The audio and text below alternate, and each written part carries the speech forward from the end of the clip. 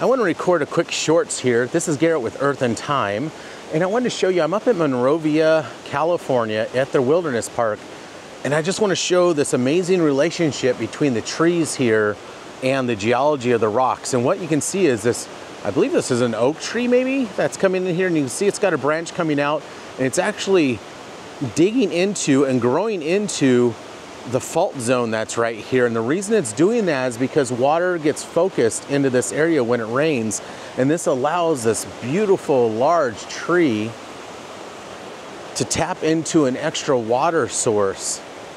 And also the soils here, I'm sure, are very rich in a lot of material, because this is a diorite behind it. So this is a mafic rich and granitic rich